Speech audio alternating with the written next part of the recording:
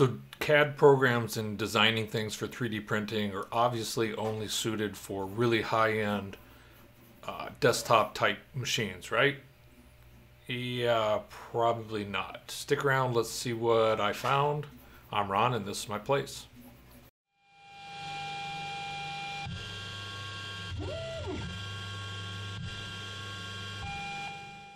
So I was browsing around on Facebook, and one of those annoying ads that popped up. And it's always creepy how well attuned they are to you, but in this case it turned out to be a good thing, because what I saw was an iPad app that they were claiming would work for 3D design. Obviously I was a bit skeptical. I've tried a number of them. They're all kind of hokey. They don't work all that well. This one, though, touted that it was used with the Apple Pen. So you do have to have a pretty decent iPad to use it. I think it's a iPad Pro, or I'm not sure, one of the latest and greatest ones, I guess. But anyways, I just thought it was interesting, so I gave it a shot. And lo and behold, it worked. And the concept behind it is that I can be sitting on the couch watching TV and doodling if an idea strikes. And instead of having to get up and go to the computer, I can mess around with this. It's not as good as like Fusion 360, of course. It's got limitations, but I was amazed, at least amazed enough that I would talk to you all about it. It's called Shapr3D, Shapr3D. I'll put a link down below.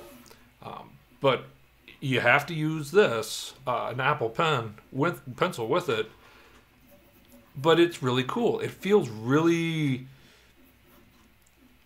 I don't know, just commonsensical. It works. It does what you want it to do. The few things that I've noticed that I don't like is that it's not as easy to go back. You get kind of used to Fusion 360 where you can take all the steps back. This one you don't. If you mess it up and keep going forward, like I did on this design, you then have to kind of go backwards and refix things and then redesign them again. But really, like I said, it's what its point is. If I want to do a hardcore design thing, I'm going to go to the computer. This is just for doodling and playing and messing around. And I thought it worked great. So I happened to have a problem when it came to cable management, which I'll end up doing another video on. But it's what inspired me making this, and I thought it was the perfect test. So I'll just show you a little bit about what. Let's switch cameras here. I don't have any screen capture capabilities on my iPad, so you're gonna, hopefully this will work for you. But this is the one it is. It's Shapr3D, and this is what I made, and it's just got kind of its typical things. And I'll show you what I made, and then we'll go in and so I don't screw this up, I'll play with another.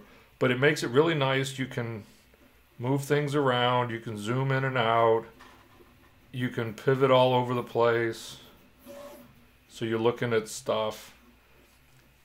You've got everything you would expect. But let me go ahead and start another design here. And so if I double tap, all right, so again, I'm not super good at this, so I apologize. And I'll try and keep it all square. But just to give you a little bit of a rundown, you can go to the videos and see them yourself, but it has all the moves and rotates and scales and copies and rotating around and mirroring. You can extrude, use shells, lofts, unions, subtracts, intersects, revolves, sweeps, replace face, offsets. I mean, and this is all the free stuff. It's really kind of crazy.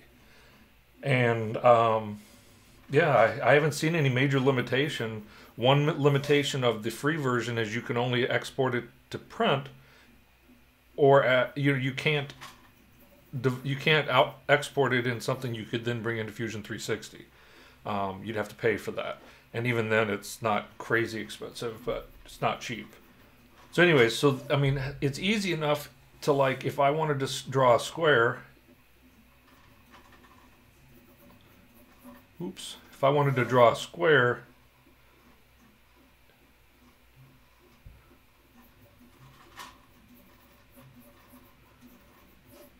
you go around, and then if I wanted to then select that,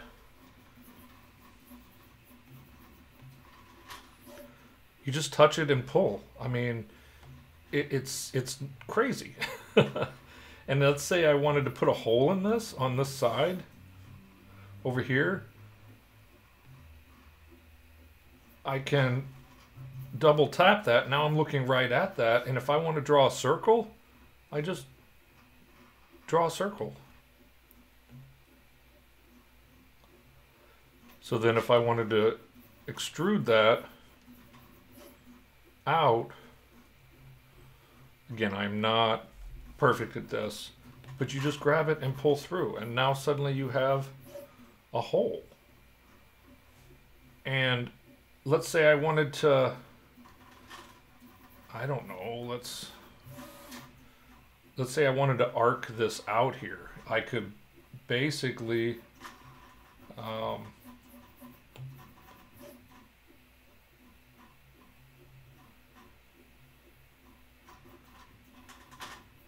if you wiggle your pen, it goes from arc to, yeah, so there. So at that point, oh, so then I could take this and extrude it out. And then all of a sudden I've got this, whatever you want to call this.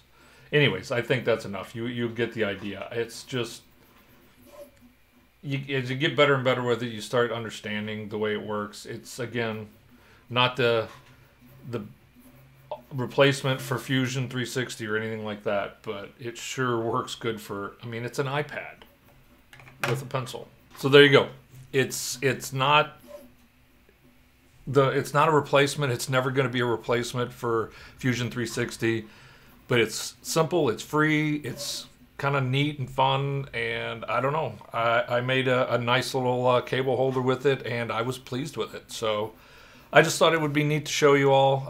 I thought it was cool, and I exported it STL directly into Dropbox, and then picked it up here on my desktop, sliced it, and printed it. And it worked great. And then had to do an iterative design and go back and make a change, and then printed it again. So hope you liked it. If you have an iPad and an iPencil or Apple Pencil or whatever you want to call it, give it a shot. Let me know what you think. Otherwise, have a great weekend. Print everything you can. And remember, subscribe, like, dislike, let me know why, etc., etc.